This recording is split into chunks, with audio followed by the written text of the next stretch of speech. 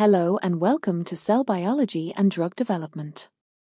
Today, we'll discuss an exciting new small molecule inhibitor, CADD522, and how it impacts mitochondrial ATP production, oxidative phosphorylation, and cancer metabolism.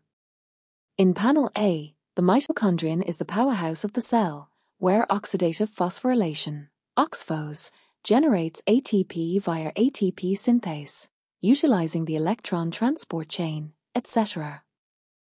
Oxygen consumption rate, OCR, reflects mitochondrial activity, and reactive oxygen species, ROS, are byproducts of this process. Glucose metabolism.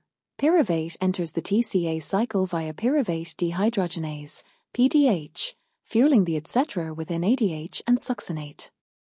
Etc. and ATP synthase. Electrons travel through complexes 1 to 4, creating a proton gradient that drives ATP synthase, converting ADP to ATP.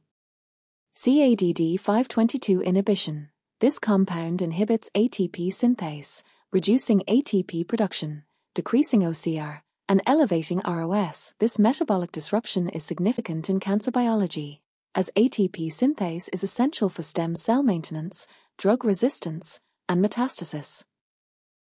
Panel B shows CADD522, a novel compound designed using computer-assisted drug design, CADD, which combines a norbornene carboxylic acid core, commonly found in plant-derived compounds, with a dichlorophenyl carbamyl moiety. Why is this important? Nature-derived scaffolds often exhibit strong biological activity. Fusion of these structures enhances specificity and effectiveness. CADD522 was identified as a RUNX2 inhibitor, a key transcription factor involved in cancer progression. However, our research uncovered another crucial function.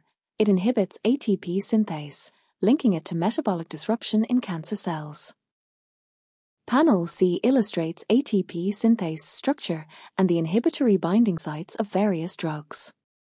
CADD522 interacts with the F1 domain of ATP synthase, similar to other inhibitors like oligomycin. This interaction disrupts ATP synthesis and increases oxidative stress, ultimately affecting cancer cell viability.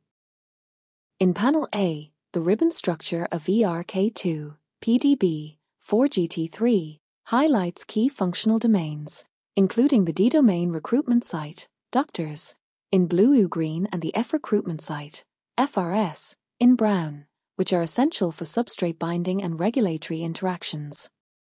The ATP-binding site, yellow, contains a conserved lysine, critical for catalytic activity, while the activation loop, red, harbors the TXY motif, necessary for phosphorylation and ERK activation. Unlike ATP-competitive inhibitors that completely block kinase function, SF-3-030 selectively targets substrate docking interactions, preserving partial kinase activity and reducing off-target effects. In Panel B, the molecular surface model of ERK2 displays all cysteine residues, green, with C252, red font, identified as the primary modification site, 90%, via high-resolution LCMS. SF-3-030 forms a covalent bond with C252, located adjacent to the F-recruitment site, red, and TXY motif, magenta, disrupting protein-protein interactions required for oncogenic ERK2 signaling. The adjacent SF-3-030 chemical structure reveals a sulfonyl-based reactive group, enabling selective cysteine modification.